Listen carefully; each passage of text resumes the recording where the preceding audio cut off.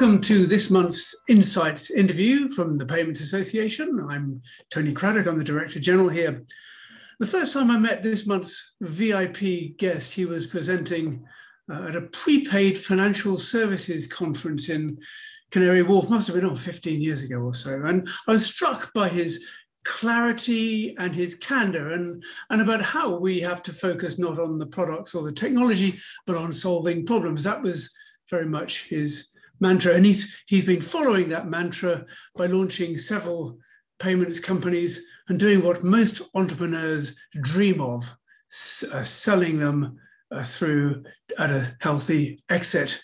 Now, I must say his latest venture is truly groundbreaking. I love what he's up to, and it goes to the root of one of the society's biggest problems. So to tell you more about that and his success secrets, please welcome the founder and CEO of Payall, Gary Palmer. Tony, thank you for the introduction. My only one correction is we met over 20 years ago. I'm sad to admit it's been that long ago, but yeah, it's been over 20 years ago. Goodness me, time flies. Time really flies. Well, look, let's kick off right away. At the start of every one of these Wall of Fame Insights interviews, I ask my guests how they stay motivated and kind of what keeps them going the extra mile when faced with balancing, challenging jobs and home and work lives and things. This is particularly relevant for you. You're operating a global business, solving a global problem, and you have offices, family, and homes in different parts of the world. So what is it, Gary, that continues to motivate you day in, day out? Tony, there's not one thing. I have always found that I love making a difference from my very first job to what we're doing now. Being relevant. I've never tried to find a way to become famous or be in the spotlight. I've never even had a Facebook account. I never will. I don't have Instagram. I'm an intensely private person, but I draw great pleasure and motivation and satisfaction from being able to have a positive impact. Not only in my business, with the customers that we support, but with almost anybody in my life. I enjoy the authenticity of relationships, the messiness of life, and business and fun. These things to me all merge together. And so it's just sort of who I am. There's not any one thing that keeps me going or keeps me excited. Yeah, well, that's nice. And certainly that resonates with how I know of you as being, you're always full on, flat out with most things.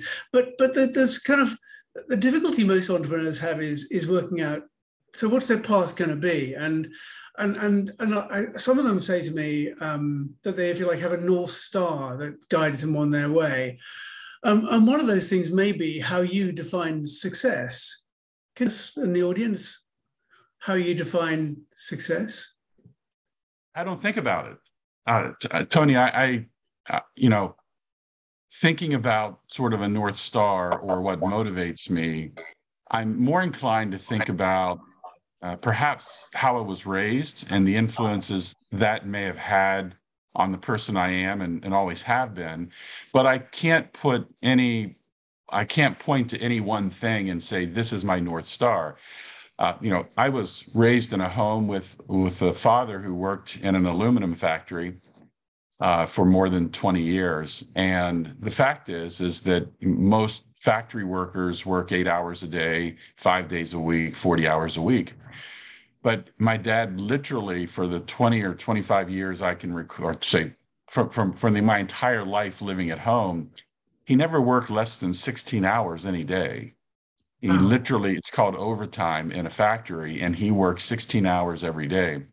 I had 3 younger brothers, and my mom helped raise the kids, of course, when your father's away working those many hours. And so she was sort of the shuttle bus taking us to all of our activities. But I was also very active on the farm. My 3 brothers were younger than I am. So a lot of the responsibility for the farm chores, the farm work fell on me. We had over 112 acres. We had 50 or 60 head of cattle. Most people don't know that about me, that I was raised on a farm in a very simple part of the United States. But this idea of sort of getting up early and working hard and getting your hands dirty has never been a bad thing to me. I enjoy it. I like it. And so even now in my company today and in all of my companies, I'm intensely involved in the product definition and product development. I'm not a big fan of outsourcing vision and product strategy. I think CEOs, I think for me, at least anyway, that's who I am.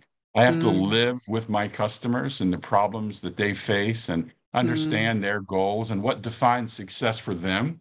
I think maybe that's the way of thinking about how I think about your question is in everything I do in my business, I try to understand what are the challenges the customer faces, what are their goals, and how do I make sure I help them achieve their goals because their success ultimately leads to my success. That makes sense. Now, look, your mom and dad, are they still with us?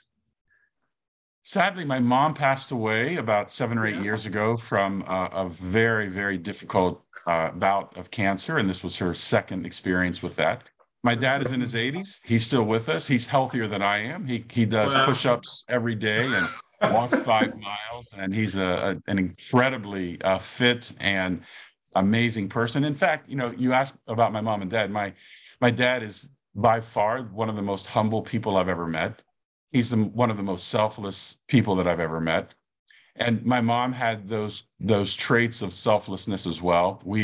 I lived in a very faith-centered home, and we had this massive farm where we raised for everything from tomatoes to corn to cucumbers, and we canned hundreds and hundreds of quarts of those every year. And she always gave 10% to the church, which is a concept in many faiths called tithing. But she also she did a lot more than that. She would find people that were struggling and show up at their homes with food. And we were the ones being dragged along as kids to show up and carry these big boxes of canned vegetables into their homes. So I lived in a home where my parents were not, they didn't go to university. They were not in high-paying business jobs, but at the core of our family were values that I would never replace. And that experience growing up, I would never want it any other way. And in fact, I struggle and long for that with my kids now to try to ensure that they see the values that we have define us much more than anything else, much more than wealth or education or career. But it's truly the values that define who we are. That's so true. So true. Would your dad now look at you and say, you know what, I always knew you were going to make it?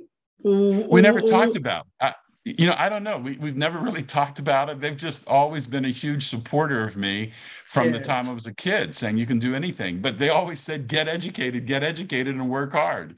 Really? And I think there's some truth to that. Yeah, I mean, in my first company, we interacted with one of my investors was a professional athlete in the U.S. And through getting to know him and his colleagues, I met another professional athlete. And he used to say to me, Gary, it's not about working hard. If you want to succeed in this sport and that I'm in, if you want to succeed in business, you got to work harder than anybody else. So it wasn't even about working hard. You have to work harder than everybody else. And I think there's a lot of truth to that. I would say that I've always, even before I started my first company, I looked to entrepreneurs and I wanted to have my own business, but I had no idea the sacrifices and the hard work that it would take.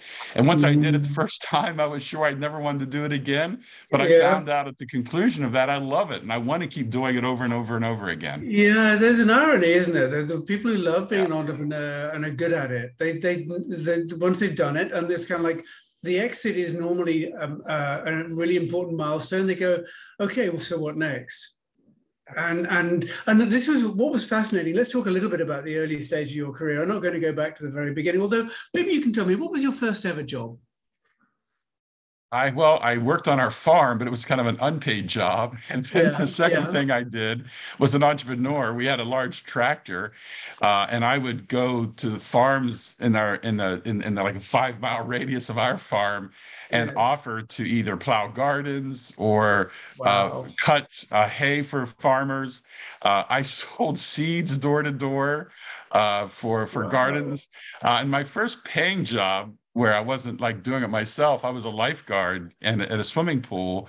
Oh, I lived in a nice. cold part of the US, but we had this swimming pool that had enclosures on it, and I love water. So Yes. my first paying job was a lifeguard, and it wasn't easy to get that job, by the way. Yeah, I bet. I bet. How exciting. What a great opening. And I love your story about working on the farm and working for the family. So look, you took this this sort of strong grounding of values and graft from your parents and you got to a point at which you started a company called Wildcard Systems.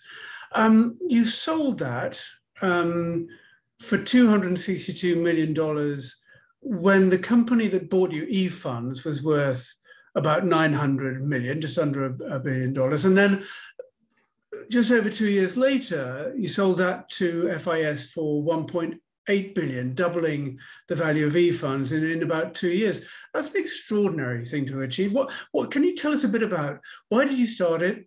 What was it that encouraged you to flip it? And then how you then transitioned to the next exit, double the value. How did that Sure. happen? So, yeah, it's a great question. And I will say this, that if I had to do it over again, knowing what I know today, I would Mm. probably have advised myself not to do it. And I have to Very temper, interesting. yeah, I have Interesting. to temper sort of now my pattern recognition and my experience when I'm speaking with younger entrepreneurs to not give them such bad advice. But the fact is that when I started Wildcard Systems, I didn't know what I was doing. I had experienced, I was being relocated from Tampa, Florida to the Fort Lauderdale, Florida area and experienced a home break-in in Tampa that they caught the kids who were in my home and stole everything. And then the Mm. insurance company, rather than send me a check for the TV, the VCR, the camcorder, the things that were stolen, they subcontracted with a local company to replace the items that were lost or stolen. At the time, I worked in the district office of a retailer that sold everything that had been lost or stolen. So I mandated this little company, this replacement company that worked for the insurance company, buy the stuff from me. That led me down a path where it was a bad experience with them and wasn't a particularly positive experience of them buying from our company. But it just led me to think of this idea that if I'd been given a payment card and I could have used that to upgrade and downgrade, and maybe it didn't work at a liquor store or travel agent, it only worked at the places I was supposed to shop at to replace those items in my home, that would be a nifty sort of product. So I Mm. began researching this idea of using a payment card in the context of property and casualty insurance claims, but it wouldn't work everywhere. So that was the foundations for how Payall got started. For the beginning of Wildcard Systems. What I never imagined as a young kid who's 29 or 30 is how hard it is to build software, how hard it Mm. is to sell to insurance companies, and then not knowing how the card industry works, that you got to sell to banks and Visa and MasterCard first. So all of those things together created a really difficult early stage of the company, but I never give up. And I knew there was value being created, both for me and for consumers who would use this, as well as for the insurance companies. And so that was the sort of the seed that began Wildcard Systems. But we very quickly realized in interacting with Visa, MasterCard, and banks, there were a lot of other use cases. And so we built the first ever issuing processing platform for prepaid cards that was built using open APIs that allowed third parties, whether it's an insurance company, a payroll processor, an incentive company, a travel company, to integrate. And typical credit and debit card processing platforms were not built that way. And we also built it in the late 90s, not from 96 to 99 when we got started, distributing applications or business services over the internet. This little thing called the internet at the time was basically used for porn. And that was Yeah, also a yeah. very controversial idea that we're distributing business applications online. So we broke through a lot of barriers at the time that were very difficult. And when you kind of turn back the clock, but I love it. It was a challenge that there was always sort of an obstacle in front of us. There was always, we're not Yeah. going to make this. You're going to run out of money. But I kept going. So I think my observations about this are, number one, you didn't choose payment. Payment sort of chose you. You know, you were out solving a problem using one solution, and that didn't work. So you chose something to do with payments. The second observation is that actually, because you were from outside the domain of payments, you could do things in a way in which they weren't done. So nobody could turn around and say, that's just not how we do things around here, because you had to invent it from scratch. And then this the third thing I'm observing is you kind of didn't get it right first time. You had to change and change and change. And that in itself is fascinating. Tony, it's a very astute observation. The fact is, if you fast forward to today, what we're doing at Payall, we are completely changing an industry.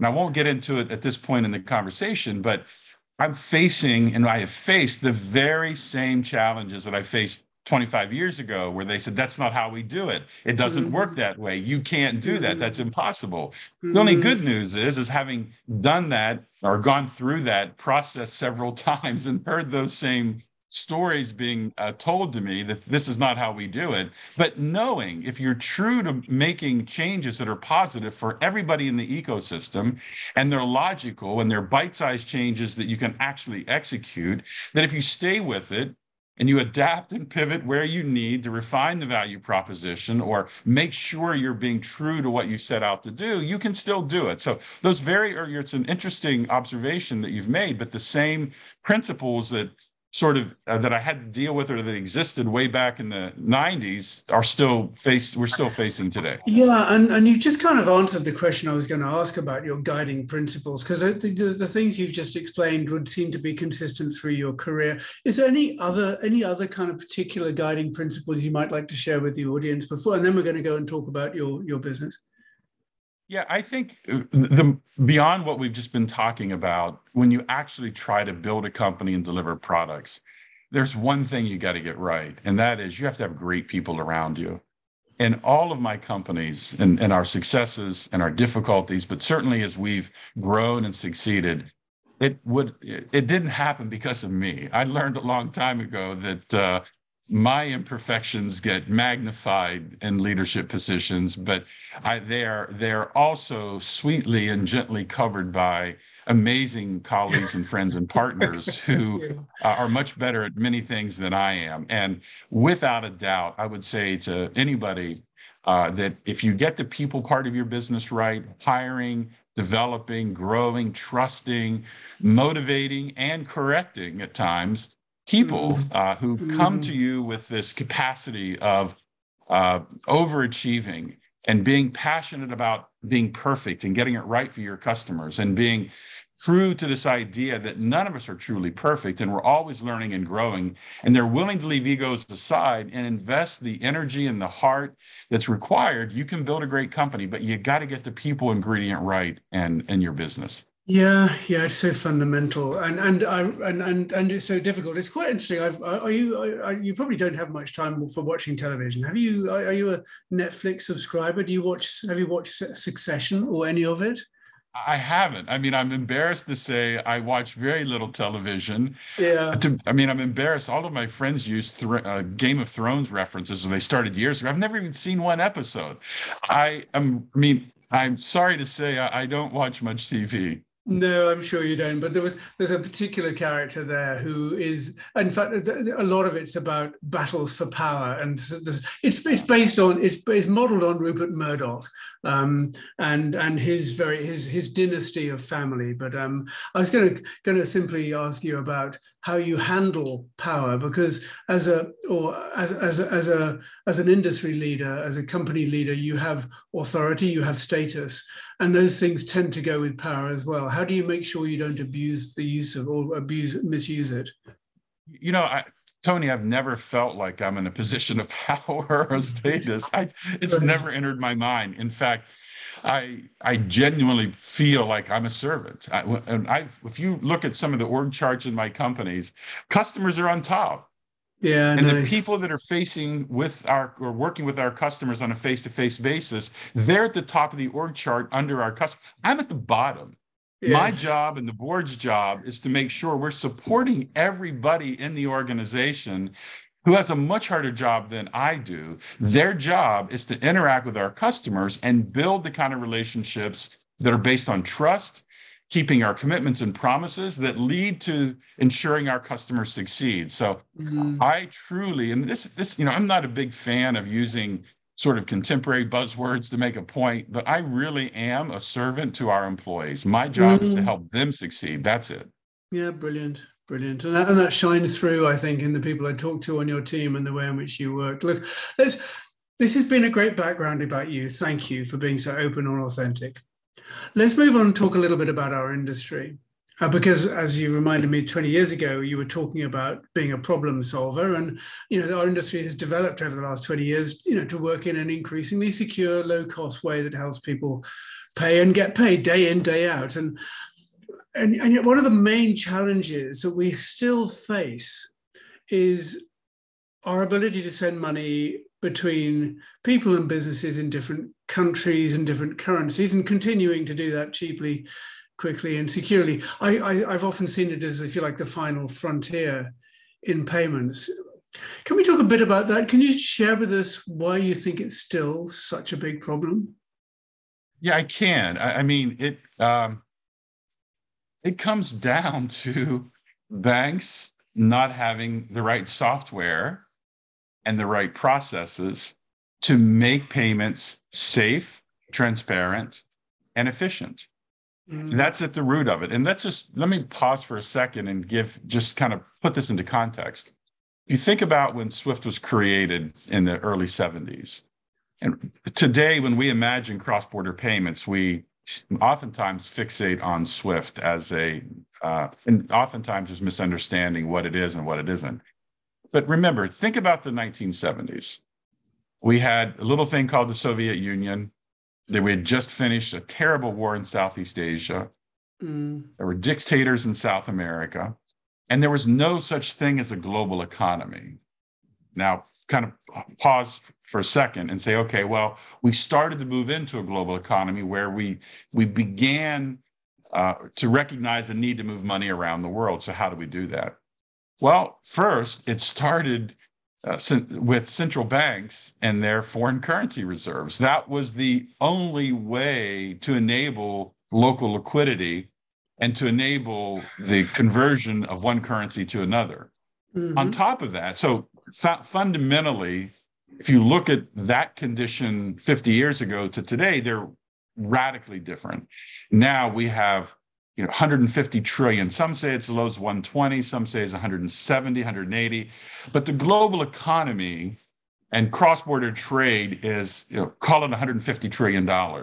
And outside of central banks, there are dozens of models of foreign currency trading paradigms that now replace that original central bank model. But remember back in the 1970s as well, if you were in the United States and wanted to call Paris, it was like $10 or $15 a minute to make that phone call. And the phone got disconnected every couple of minutes. Yes. So how do you transmit data? I mean, we didn't have the internet. We didn't have Wi-Fi. We didn't have all of these things we have today. And SWIFT was created in that environment where we needed a stable way to route messages, a safe way to route messages between financial institutions. Many of these financial institutions were using core bank systems that don't look anything like core bank systems today. And in fact, in some cases, they were largely manual. So SWIFT emerged from this need, this business need to have a secure, safe, stable way for banks to message each other and to tap into that liquidity from those central banks and see if they could do it.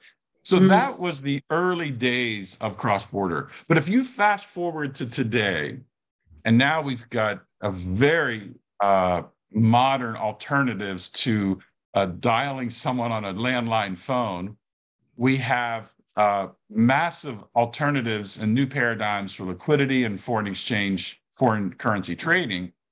But you know what we still struggle with? It's at the core of the bank. There's a thing called a core bank system, or there's a digital bank platform. And these systems, they've changed a lot. And when you think about the evolution of payment products and banking services, but in the area of cross-border payments, they haven't changed that much. And that's where we come in.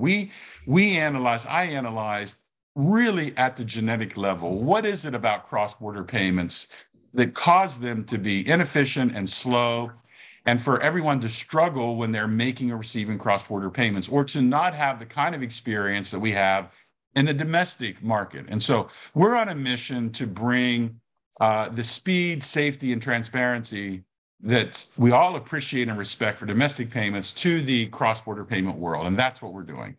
Brilliant. Very clearly explained, and thank you. And built on a flawed, no, a model developed in a different era. It suggests that in today's era, you need another different model. Well, Tony, let me get very specific. So if you're a bank and you want to, or you're an EMI or a PI or a properly regulated entity that you want to offer cross-border payments, you have to go to your regulator with a business case, with a business plan where you're describing your policies and procedures and who your partners are and how you're going to execute that. Now, if you're in the paradigm of 50 years ago and you're a bank in another country and you want to facilitate clearing inbound payments that are originated from outside of your country, you got to do the same thing. You go to your regulator with a business case, with a business plan, with your policies and procedures, how you're going to sign up these foreign institutions, how it's all going to work. Tony, can you believe that in both of those instances, the policies and procedures, and they're on different sides of the transaction, the policies and procedures, whether it's compliance, risk, or operating procedures, they're largely manual. So if I'm an originating institution and I offer cross-border payments to my customers. So one of my customer presses send. And by the way, I'm not going to name the biggest banks on the planet, but let me ask you a question. When one of their customers presses send on a website, and it's a large payment, or it doesn't really matter the size, believe it or not, there are human beings in the back office of that bank that are receiving that payment. And in most cases, they're looking at their internal policies, procedures, risk compliance rules. Some of those are integrated with the local regulators' rules, and then they're executing them. So what does that mean? Well, if I'm a bank in Brazil and I offer my customer cross-border payments and my customer presses send on a website and the transaction is $252,000, the equivalent of that, an order goes to the back room of the bank and a human being says, oh, it's more than this amount of money. I need a bill of lading, a customs declaration, and an invoice to satisfy either my internal policies or an external regulator. You know, that happens manually hundreds of thousands of times a week. It's no wonder that it's expensive. That's exactly. It's slow too. So imagine, when does that call go to the customer that say you need to do this? Maybe it happens the same day, but usually it's several days later, or it happens when that customer calls the bank saying, my money didn't get there yet. Why is it taking so long? And so that's, we've been busy. Let me kind of, here's what I need from you. But here's from a customer level, when they press send on a website, they think the money went flying magically through the internet. The fact is, based on the classic correspondent banking model, his bank, that customer's bank, has already deposited tons of money in that correspondent bank or in that system. So the money's already there. It's just all of these manual policies and procedures aren't systemized. They're not digitized. And the same way on the other side. So if you're a correspondent, you're a bank in a country that signed up banks around the world to receive inbound payments. You've signed up hundreds of banks around the world, perhaps, and you've done due diligence on the bank to ensure they have good AML and KYC policies. But one of the things that's missing, and again, it goes to this concept of software, is you have no idea who their customers are.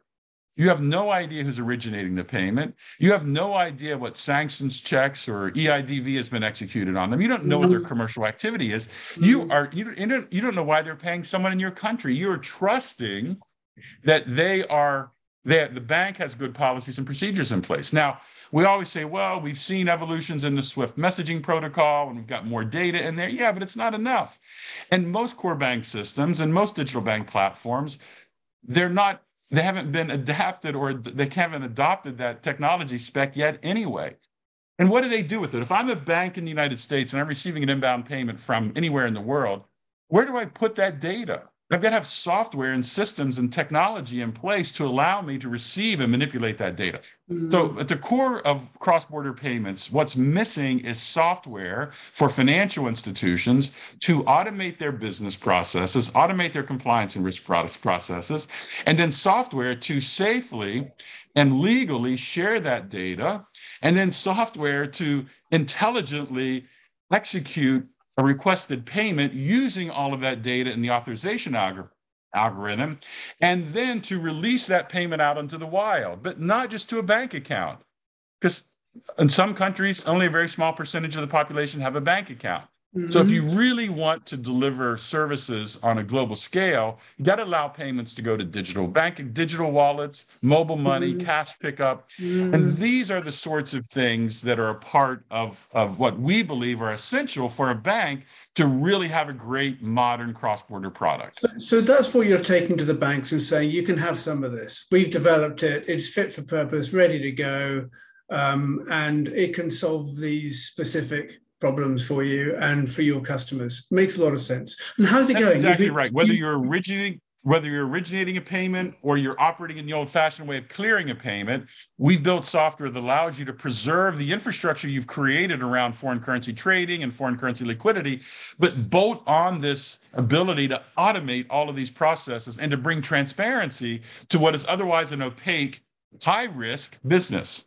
Brilliant. Now, look, I promised myself I wasn't going to allow you to talk too much about your business, because anybody who knows you knows you've got a great proposition and are well worth talking to, and I'm sure they will. But they want to hear from you about you and your views on certain things. So one of the things you've decided, you've always been a community guy.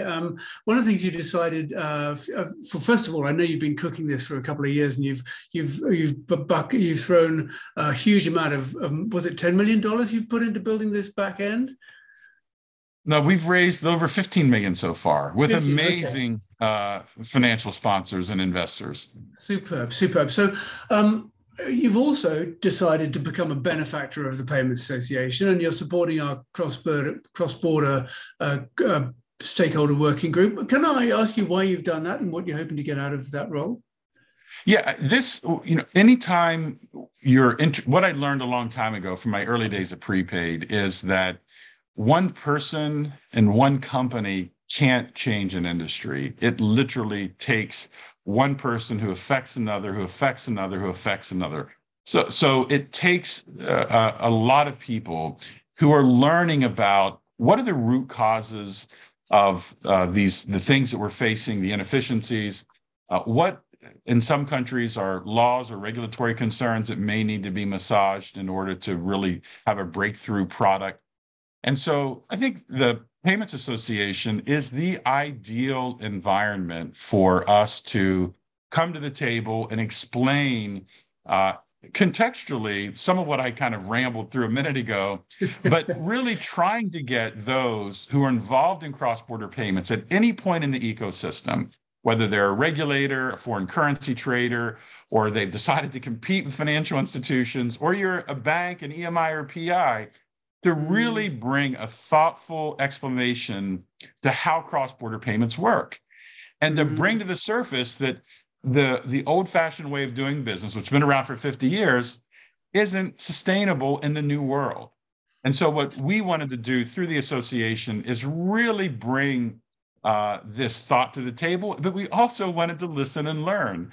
I am absolutely confident, and I've been humbled and delighted by the fact that through our interactions and through interaction with other association members, our thinking is evolving and improving every day. Wow, that's wonderful. This input and this feedback is so important to us getting it right and making sure that our product roadmap goes in the direction that the users need.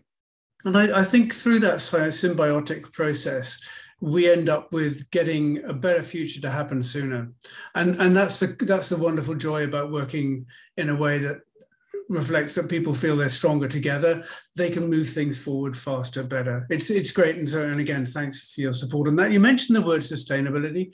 We're going to briefly touch on that. And then we're going to cut to, you talked a bit about change. We're going to cut to your top tips for people joining the industry, but talk a little bit about sustainability. This is something that's on everybody's agenda.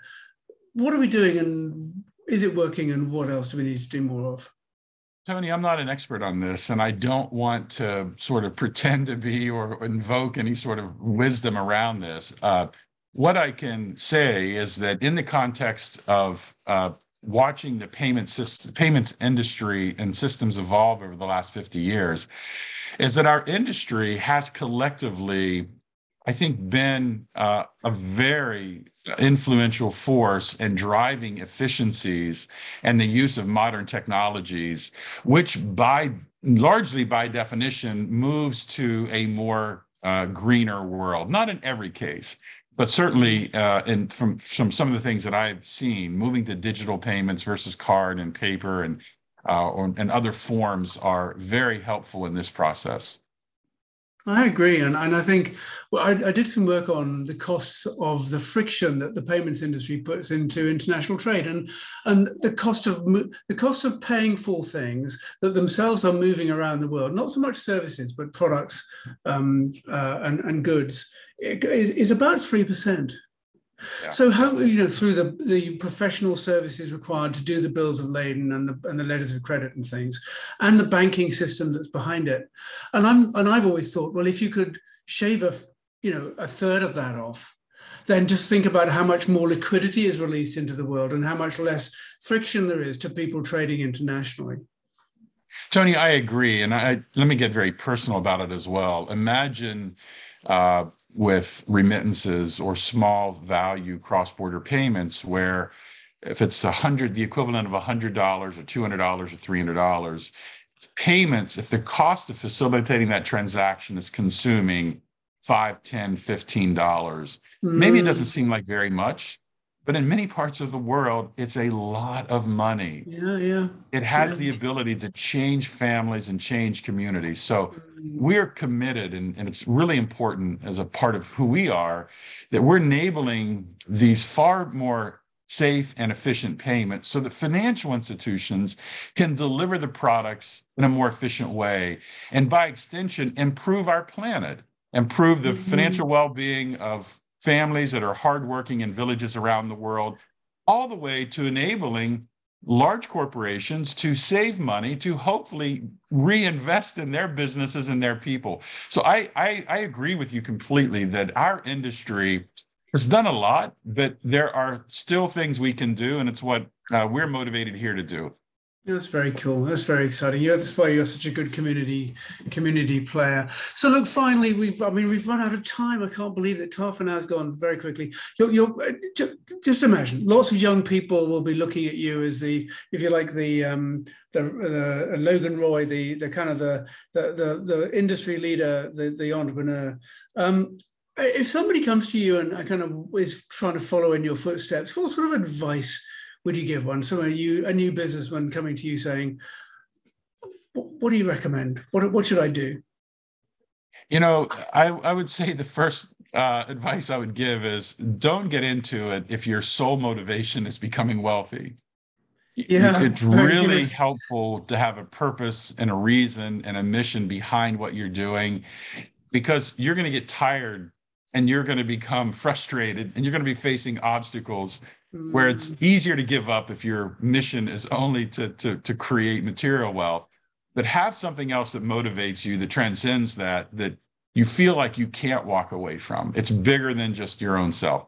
I think there are three other points I would share. The first is that really learn the industry that you're working in and try to become the most knowledgeable person you can about the problem that you're trying to solve, the value you're trying to create, and make sure you understand what it is you need to do. And you keep an open mind to adapt and evolve your thinking as you're exposed to new information.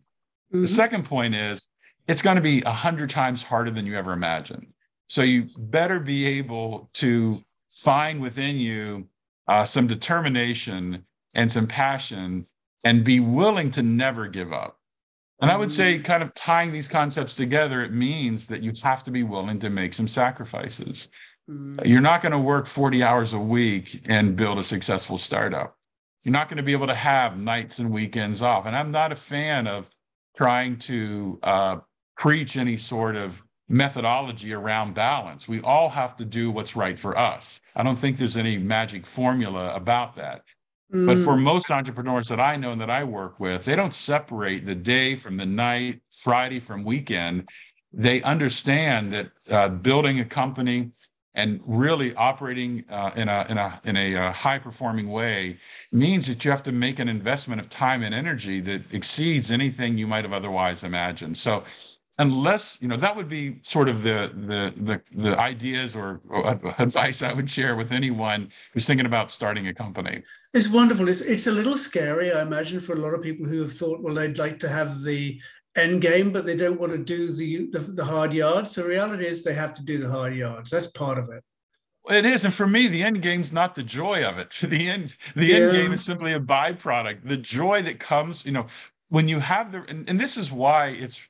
I am so grateful that there are such diversity of human beings on this planet. And those that are programmed to work in environments with incredible structure and clarity of roles, and I'm not criticizing that. It takes a certain mindset to work in, say, government or certain types of industries where that rigidity is necessary.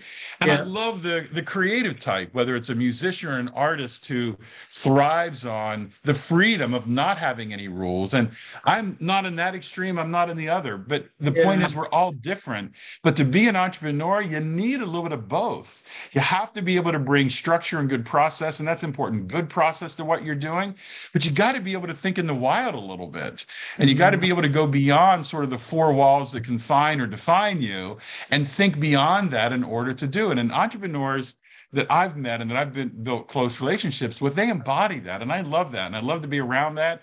And it's not only the entrepreneurs, but in my company, we attract the same kind of people. Not in, they're all in varying shades of that, of those attributes, but you got to have that. And that's what drives me. It's this interaction with people and the energy that comes from others. It's fuel that keeps me going, not the end game. Brilliant. And those are superb words to close with. Thank you very much indeed. Thanks, By the way, do one thing for me. Send a link to this on, it'll be featured on a YouTube player to your dad. I will. Get him to listen. And thanks, Tony. I really would. Gary Palmer, CEO of Payall, founder and entrepreneur, many, many thanks. My pleasure. Bye-bye.